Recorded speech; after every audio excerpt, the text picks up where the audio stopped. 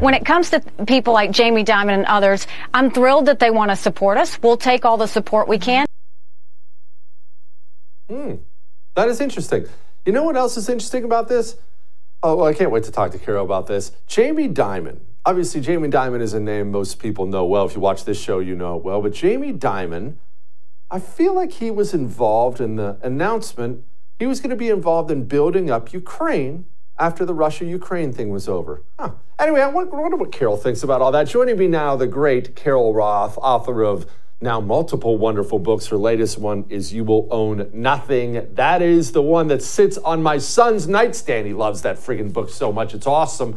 Carol, Jamie Dimon, man, his name sure does come up a lot when we discuss these major things. Yeah, Jamie Dimon is OG. A funny story, at one point in time, I had him on a list to be my third husband, not the second one. I didn't have a second one identified.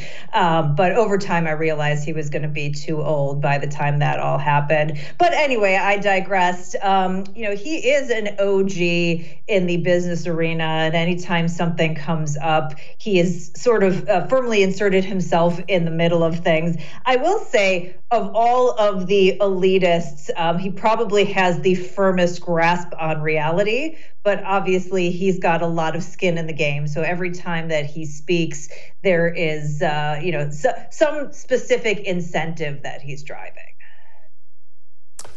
Carol, okay, help me understand why Wall Street would pick a certain candidate over another. You're, as you call yourself, a recovering investment banker. It's very obvious. They're kind of sour on Joe. Apparently they looked at the other candidates in the field, the Trump, DeSantis, the whatever types, and they didn't like what they saw, but they really like what they see in Nikki Haley. Why? So this is a very interesting question, one that maybe 10 years ago would have had a very clear and obvious answer. But when you look at who the Wall Street candidate was the last time around, who the candidate that everybody gave their money to, it was none other than Joe Biden. And we saw how that turned out for the economy and, frankly, for a lot of the different players on Wall Street, even though stocks have been up this past year. Usually you want somebody who is pro-business, at least big business, pro-cronyism, friendly to the interests of growing the economy and making the rich richer. So maybe he did a little bit of that in the beginning, but it had a very unhappy ending, as we all knew it would. And I don't think that's the way Wall Street would want it to go about. So if this were a normal world, you would say Wall Street is backing the candidate that they think is going to scratch their backs and be good for big business. But given the fact that they backed Joe Biden last time around, all bets are off the table. We no longer live in a normal world, Jesse. No, we certainly do not. Speaking of abnormal, crypto. Anyway, Jamie Dimon had this to say about crypto. I've always been deeply opposed to crypto, Bitcoin, etc. You pointed out the only true use case for it is criminals, drug traffickers, anti-money laundering, tax avoidance, and that is a use case because it is somewhat anonymous, not fully, and because you can move money instantaneously, and because it doesn't go through, as you mentioned, all these systems have built up over many years, know your customer, sanctions, OFAC, they can get bypass all of that. If I was the government, I'd close it down. Okay. Okay, Carol, I am not a crypto guy. I don't have anything against it. I have many friends who are. I'm just 42 going on 82, and I don't understand it. But Jamie Dimon being against it tells me maybe it's something I should show more interest in.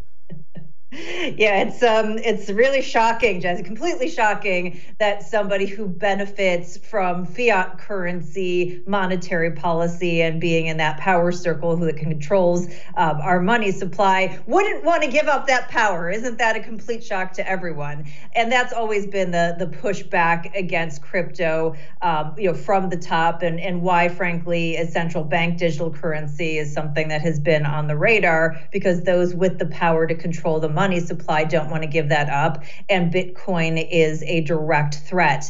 I am not really a Bitcoin person either. I tend to be more of a physical precious metals, gold and silver kind of gal myself.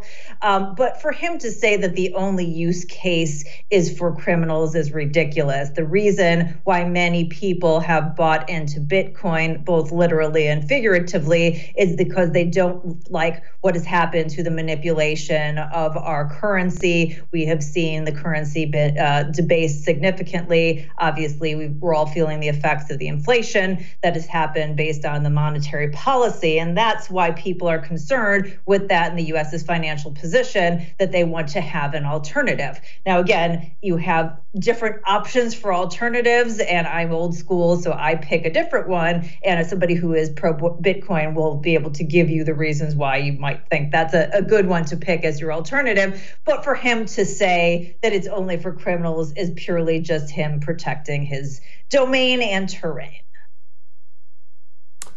Carol, a report came out, said the average person now needs $11,400 more than they needed before to afford the basics. You and I have had this conversation a million times. The average person watching their standard of living go down and down and down.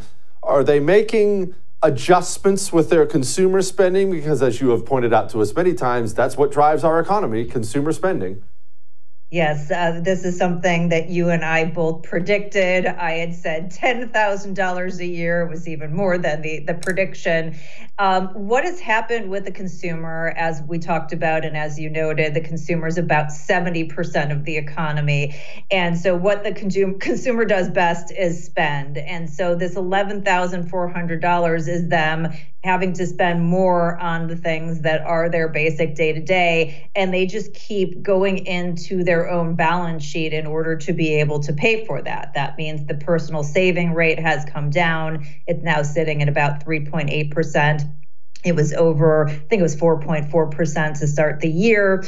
We know that debt rates, the amount of debt, not the rate of debt, but the amount of debt has gone through the roof. That is at all-time high. Credit card debt is around $1.1 trillion. There are a lot of people using alternatives like buy now, pay later as a form of deferring the payment.